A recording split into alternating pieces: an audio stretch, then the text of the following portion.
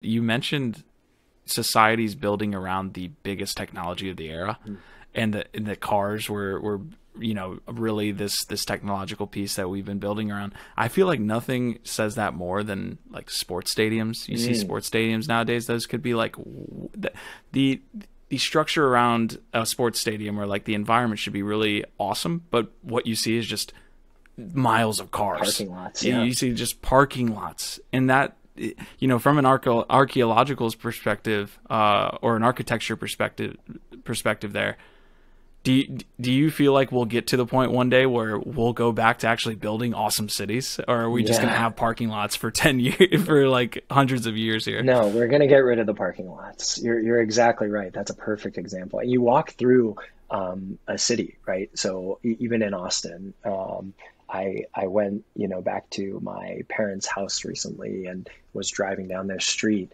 and realized, after living out here where everything is very human scaled, where we have 3-foot wide trails, connecting houses together, and all the space is usable by humans and surrounded by nature. And then you go back to a city and you drive down a street and you're just like, oh my God, there's all the houses are like really far away from each other. Actually, there's all this space in between for cars to drive and cars to park and cars to park in parking, driveways and parking lots. It's just like, it's insane. If you there's a member of our core team named Phil Levin, who started a bunch of incredible co-living communities in the Bay Area, and was on the founding team at Cul-de-sac, which is trying to build this car-free city in Arizona.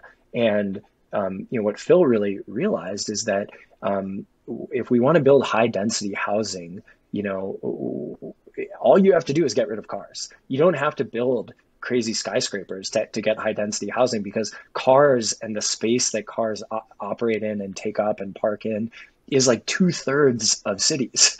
And so if you just get rid of that, and replace that with stuff that is at a human scale, and additional housing and additional amenities for people and parks and these sorts of things, there's just a tremendous amount of wasted space. So yeah, I think that in the next century, we're going to see a very different relationship between our built environment and cars.